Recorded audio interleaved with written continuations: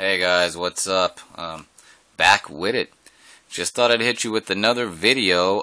This is the Chuwi Vi8 and Windows 10 Part 2 video.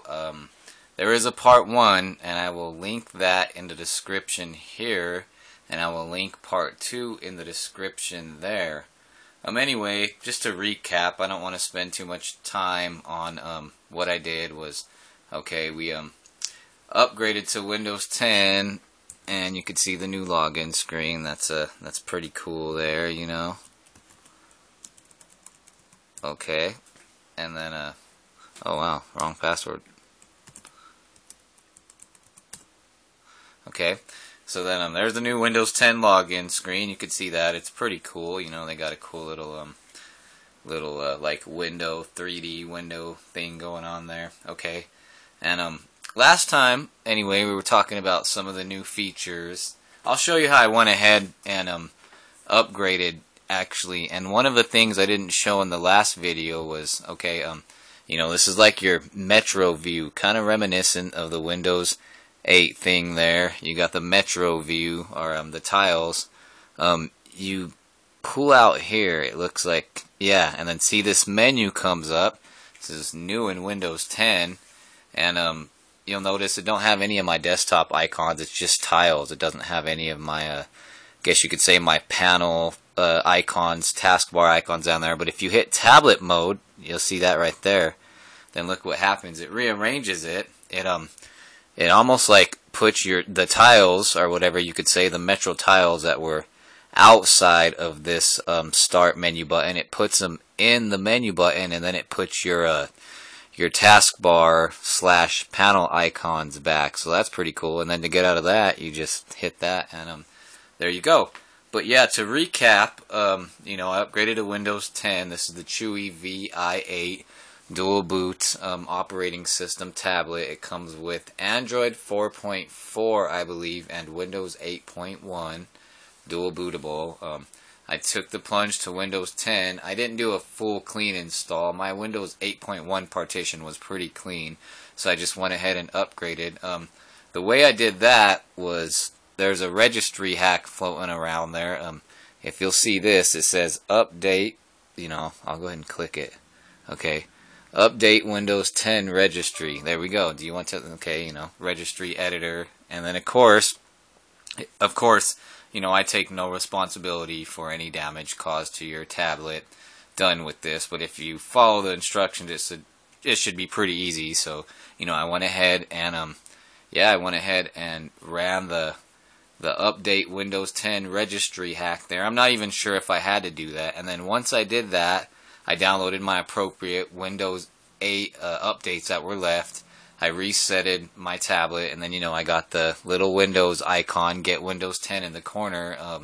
You would click that. It would say notify me when ready. Okay, you click that. But then what I had to do was I went to the control panel, and I went to updates manually. And in the updates manually, there was, you know, it said Windows 10 upgrade or update or something like that. It was grayed out. But there was a little phrase, like, and it was highlighted in blue, you know, where you could click it. It said something to the effect of, if you want to install this, install from the desktop, or this can only be installed from the desktop. So I clicked that. It brought me to this desktop, and that was in you know, in Windows 8. And then a little box popped up, like when you do your upgrades manually, the little dialog box, and then it said Windows 10 upgrade, and I just went ahead and did that. And it went through the upgrade process, you know, had the little circle, and it was saying how much it was done. And then it went to, like, I think it's a setup assistant screen, you know, hi, welcome. But this was all in Chinese, so, you know, it was, after that I had to go ahead and go down here. And remember, we're in a Chinese menu, had to go to settings. And then, you know, this was all Chinese. I had to go here.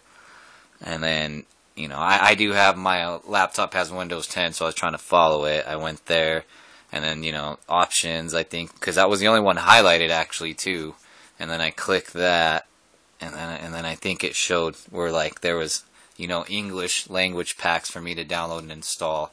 And I went ahead and did that. And then after that, I think it was right here, country or region. At first it was all Chinese writing, and then once I downloaded the English packs or whatever, it must have actually put the English language on my machine, because then it was English, but it wasn't actually United States. It was something like Liechtenstein or something like to that effect.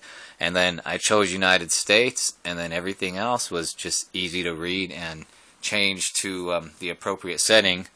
But yeah, on this part 2 video, you know, I pretty much summed up everything in part 1. I just wanted to show what I had actually missed in the part 1 video. Was where, okay, I had the tiles, you know, and we just click that, and then, you know, this stuff would show up, but I didn't actually show how to get to tablet mode. Like, see, if you click that, then look, if you click tablet mode button, it puts you back into this screen where, you know, I don't know if you'd call this tile mode or metro interface mode, or, you know, or what, but yeah, that's last time, you know, I didn't show that, and that's easily accessible by dragging over here, and then you could see if you click tablet mode again, it'll rearrange things, and then it'll bring back your little your taskbar panel icons, and it'll stuff your metro tiles or widgets or whatever you want to call them in your Windows start menu, and then, you know, you got your certain categories there. If you click your all apps category,